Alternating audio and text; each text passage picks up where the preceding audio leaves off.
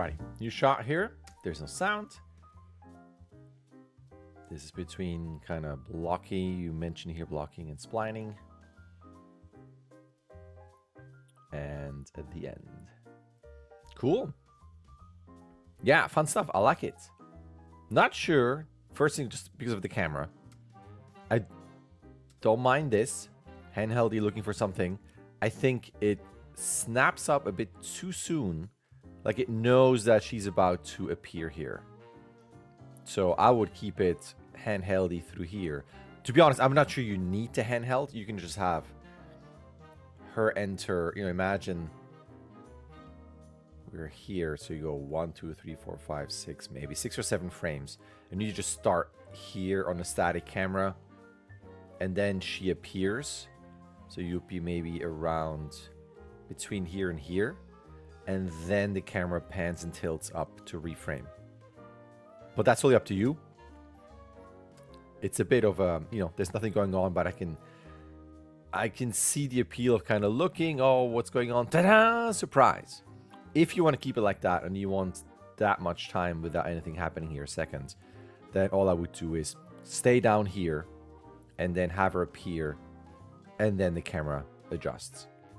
Even here, we are dropping a bit too soon, and I'm really talking at 2 or 3 frames. I know she'll get pretty close to here, and it's fine. I can actually bring this up here. It's fine for characters to break frame. The camera's always going to be somewhat late, unless there's a very specific story point you want to tell, and that's okay. That's all cool.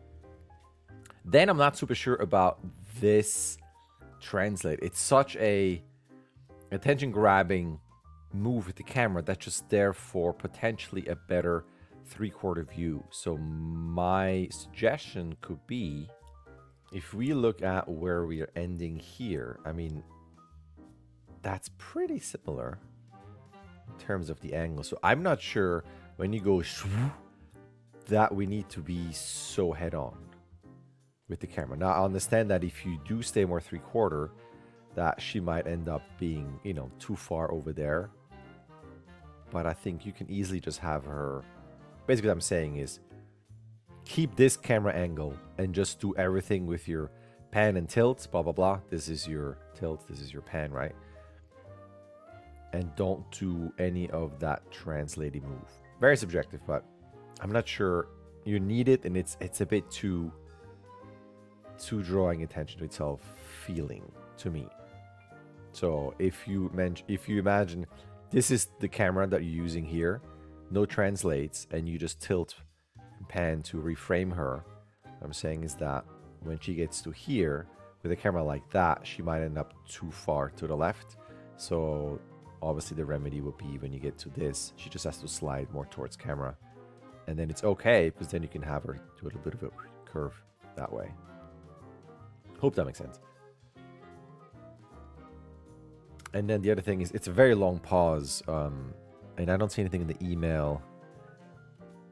And the prison guard comes to stop them from behind the camera. I mean, that is this section here. So I would just go into cut. But even here, I would have her move go like, they caught us, and play up the lights. So one thing you can do, if you want to keep this for a second, you can have, to make this super obvious, barbed wire here, and then you have a really strong spotlight going from, you know, from here to here, or from here to here. So immediately we know, oh, this is some secure facility, maybe a prison. Again, like, you know, you have stuff here where they're not supposed to climb, and you have spotlights. Something is going on, and we can read all of this. We get to see the set. We understand the spotlight. Like, oh, this is where we are. And then she comes in here. Then we have all this action, which is all super cool. I like her little... That's all fun. I think I got some notes on this potentially, but just to finish that thought. And then that light could go this way. Could also go up, whatever it is. But something where we don't quite catch them, except maybe parts of this or maybe parts of her head, and then the light does a very dramatic shift. So imagine the light goes this way, and then that's illuminated, but catches just enough of this, stops a bit, and it's almost like its own character and timing, and then goes shoo, and has a really strong, and you can even have that light over there, and then a second spotlight comes in like, we got them, and she has a stronger reaction of, oh, crap, they got us, and then cuts. Because this feels a bit, the light just kind of comes in, and then stops, and she has a bit of a, hey, she's very relaxed about this. Unless I'm missing something, or you have some other ideas, or something at the end is missing that explains that move and the timing of it. And then at the end, we have, if I bring this up here, we have a lot of time where nothing's happening here, right? So I would just go, oh, cut. Again, unless there's something happening at the end that I'm not aware of, I don't see it in the email listed there. So something you can let me know. That would be that. In terms of the animation, I think this is all fun. I do like that little hand, the arm up, down, and that little adjustment there. I think that's a cool little, whoa, classic 3-point landing. Why not? That all seems fine too. It's a bit magical in terms of body mechanics, in terms of how she slides forward, meaning that she lands here, puts her weight on this for not that long, and then, whoa, wait a minute, this leg is now suddenly going forward. So I'm not quite buying that she is going so far so quickly after one frame of contact. So to me, it would be, she could be like this, goes back, but, you know, leans on this leg for an anticipation, then pushes herself forward. So then that leg might be, you know, could already be stretched out this way, and then catches up underneath, whatever, you know, changes you want to do in terms of mechanics. But you want to make this look like there's, even if it's stylized and cartoony and snappy in terms of timing, that there's still, the basis for the mechanics are still correct. And this doesn't quite work to me, where she gets over there, and then, yeah, to me it's like that's the step she's taking, and then, whoa, one frame going there really fast.